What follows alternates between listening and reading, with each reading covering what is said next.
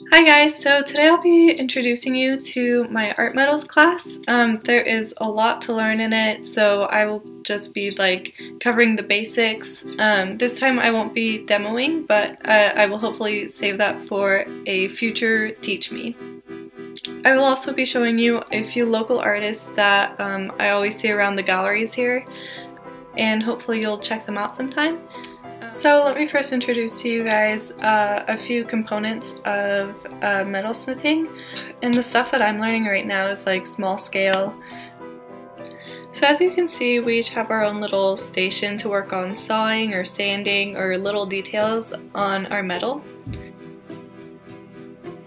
And then at this station there are different processes used to heat up your metal, and by heating the metal up to different temperatures you can either anneal it, which means making it sort of moldable and easier to handle, or you could solder together, which means connect it using solder.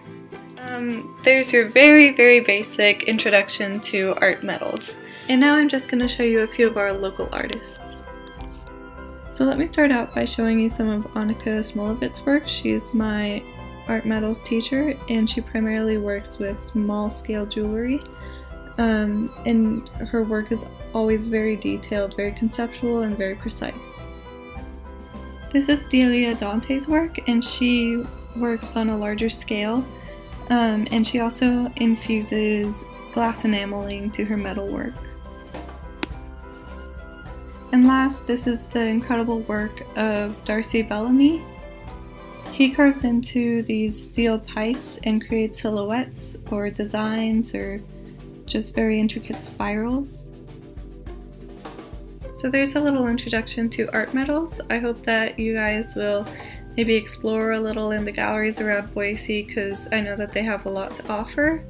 But if not, I hope you enjoyed this video either way. And thanks for watching!